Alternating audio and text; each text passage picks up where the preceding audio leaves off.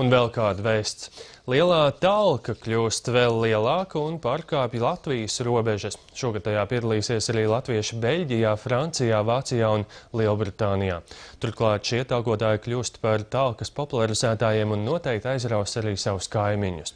Šogad Lielā Talka notiks 22. aprīlī. Rosīsies visur – pagalmos, sētās, mežos un pilsētās.